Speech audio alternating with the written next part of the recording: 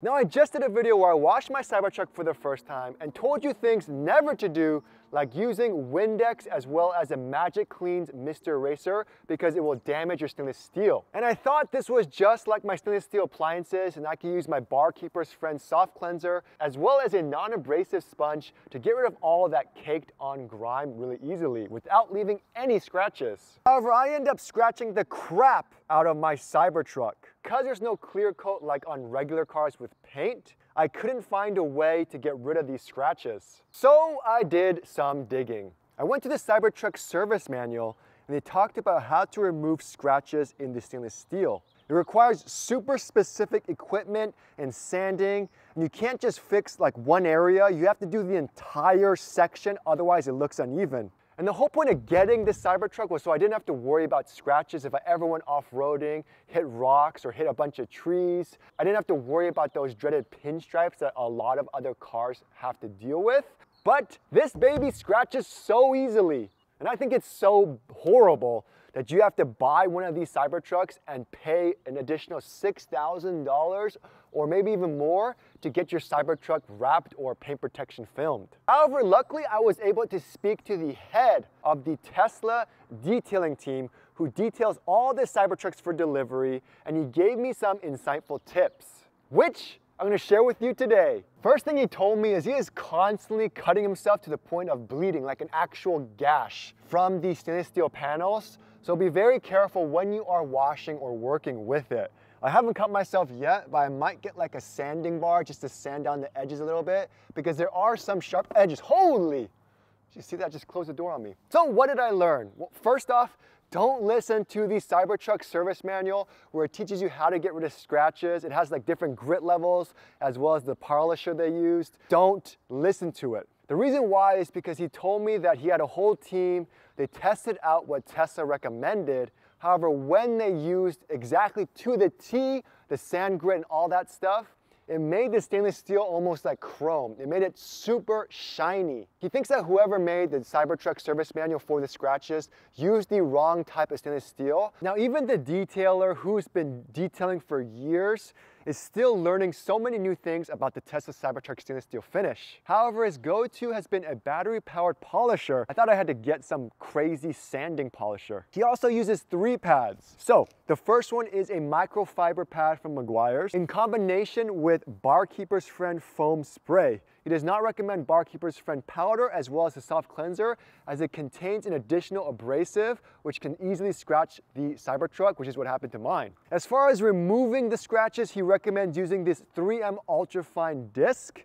It helps just to create an even swirl on the Cybertruck. It's not really removing the scratches, it's more so just masking it. And then to finish it off, he recommends these 3M Scotch-Brite blue pads just to create a more even haze to the finish. So again, make sure you do not use Barkeeper's Friend soft cleanser as well as the powder version because of that additional abrasive. It scratches the Cybertruck too much. This one is the least abrasive. It doesn't contain that additional abrasive on there. You can easily clean any stuck-up grime on your Cybertruck. So if you're seeing some sort of grime and stuck-on fingerprints, maybe water spots on your stainless steel, and you can't get rid of it like mine, the first thing you want to do is take your polisher as well as a Meguiar's microfiber pad, and of course your Barkeeper's Friend foam cleanser. All you have to do is find the area that has issues. I'm just going to spray my microfiber pad, spray the area, and then you're just going to place your foam pad on here, and then I have it on the setting 1, and we're just going to go up to 2, and we're just going to go back and forth maybe twice and see how it looks. So very light pressure. Remember, you're barely touching it.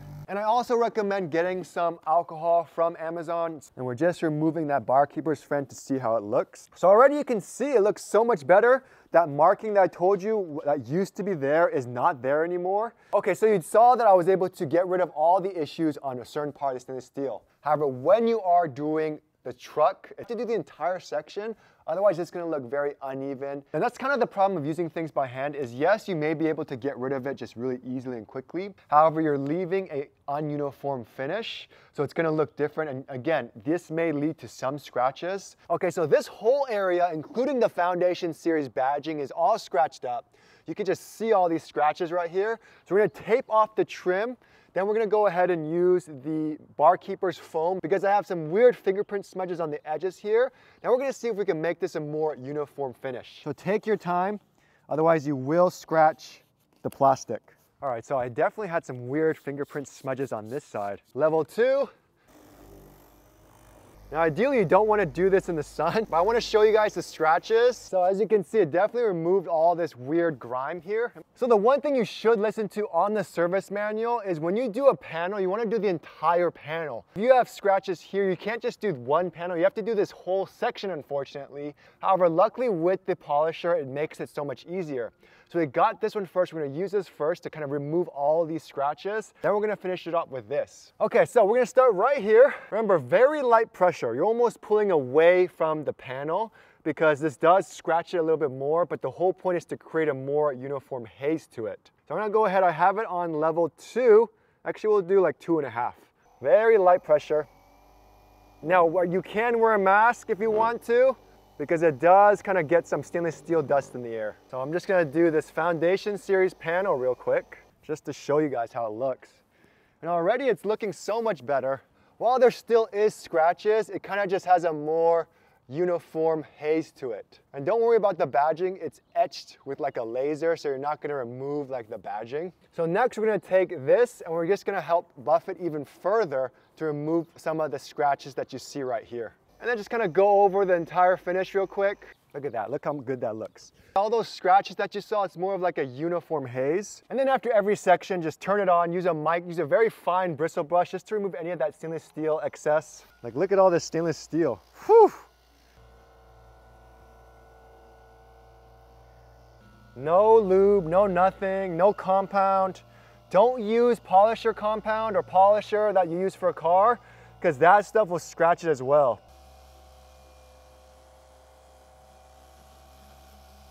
So you already can see that this side is just a more finished look, although there still is some scratches, so I still probably have to do another pass. Compare that to this side, there's just so much more scratches on the area that I didn't finish at all. So see how there's a little difference right here? This side has like a more uniform haze to it, whereas this side is all scratched up. Now, as far as removing any sort of fingerprints goes, he recommends this invisible glass cleaner. It doesn't contain any ammonia, so it's safe for like window tint, but this helps remove those smudges easily. I personally recommend ONR. It works great, doesn't leave a streak or finish, and it helps just clean up some of that stainless steel. But there you have it, guys. That's how you remove those micro swirls or minor scratches from your stainless steel finish.